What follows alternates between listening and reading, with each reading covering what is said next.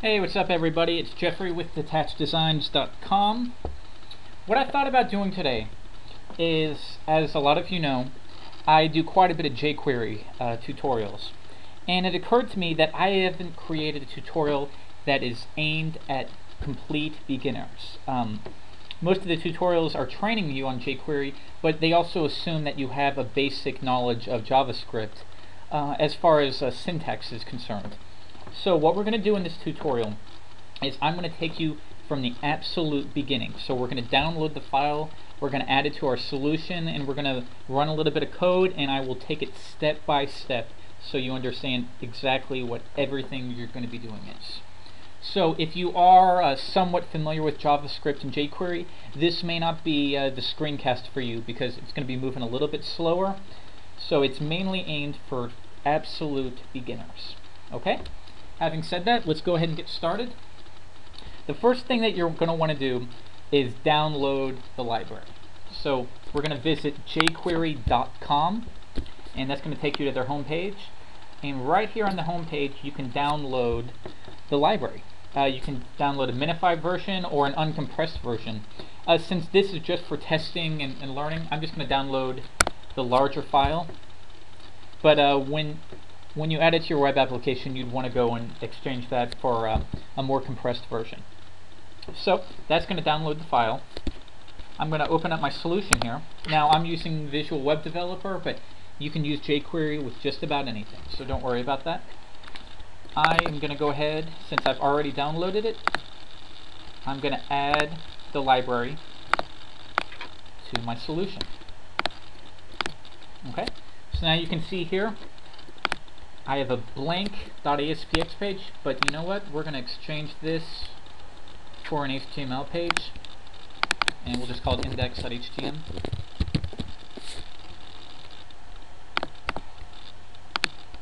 Okay. So we have our blank page and we have our jQuery library. Now we're going to actually import the library so that we can manipulate some data. So we're going to change the title to jQuery for absolute. And in the heading tag, we're just going to click and drag our file in, and that creates our script src for us. Now, we need to manipulate some data. So I'm just going to go ahead and create something extremely simple for you. Let's say we have a paragraph that we don't want to show unless the user clicks on a button. Okay, pretty simple.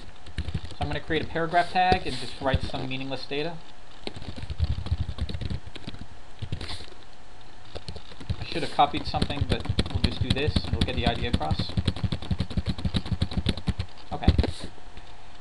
And now we actually need to create some kind of button or anchor tag that we can perform the operation on. So let's create an anchor tag.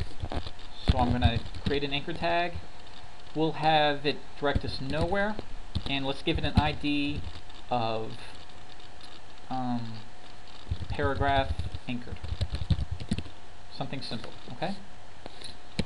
So let's close that out, and let's also give it some text. Click to read paragraph. So I'm going to run this in the browser, but for now it's just going to obviously show just an anchor tag in the paragraph. So with our jQuery, what we're going to do is add a bit of code that's going to initially hide this paragraph. But when the user clicks on the anchor tag, then we're going to grab that paragraph and slide it down so that the user can see it. So we'll also be adding a bit of animation. So there's our initial layout. You click on it, it obviously does nothing. So let's get started. We're going to add just a little bit of JavaScript to the heading tag. You can also add it to an external file, but we'll just keep it simple for this example. So I'm going to do script type equals text/JavaScript. Okay. So the very first thing, this is going to be the very first thing that you do pretty much for all of your jQuery code. And we're going to start out by doing an abbreviation of the jQuery symbol, which will be the $sign. Okay? And this just lets us know that we're working with jQuery. Okay? So inside, I'm going to write documents in parentheses. And one thing about jQuery that I like, it has a very .NET kind of functionality. So we're going to write dot ready, and then in parentheses I'm going to write function. Okay, so going over this, we're going to say the jQuery when the document, meaning when the page is ready to be manipulated, meaning once all the essential data has loaded, then we're going to write some code. Okay, so when the document is ready, we're going to run a function. Okay, the function, we're going to have an open and closed parentheses because we're not going to pass in any variables. And then I'm going to hit return, and we're going to open bracket, closed bracket. Okay, all of our data will go inside those two brackets. And then we need to close the parentheses, because if you look right up here, when the document is ready, we have our open parentheses. Okay, so we need to close that out. And anytime you are finished with a statement, it's standard to put a semicolon at the end. Alright? So let's go back up and write some code.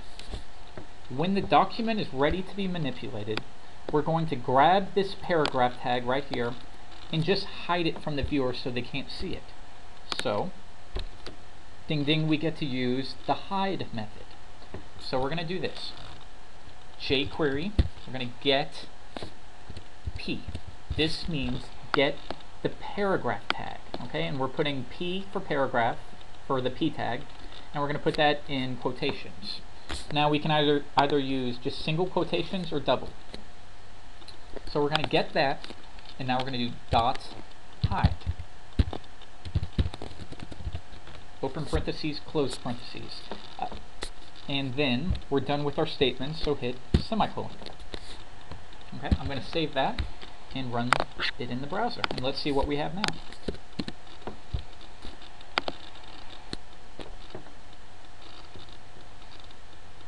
By the way, today is, I believe, you know what, I'm a freelance. It's June 17th. If you guys are watching this today, you can download the new Firefox.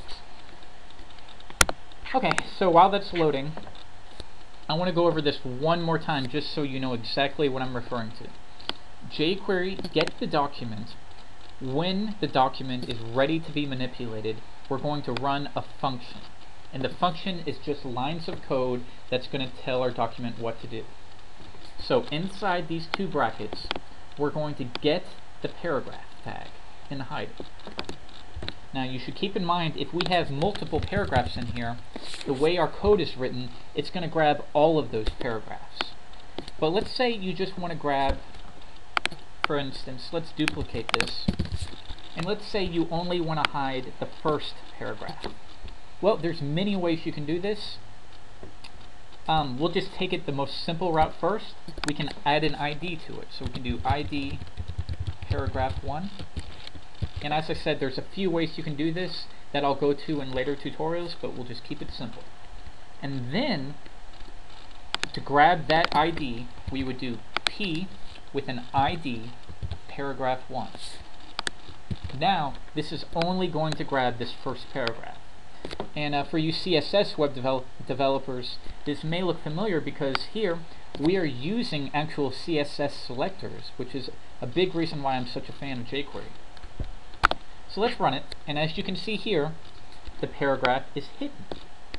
So you can see you're already manipulating your page, and you're just getting started. So I'm sure you can see how much power you're getting with this. So the next step is to write that when this anchor tag is clicked, we want to then show that paragraph. And I'm going to do that in the very next tutorial. Stick around.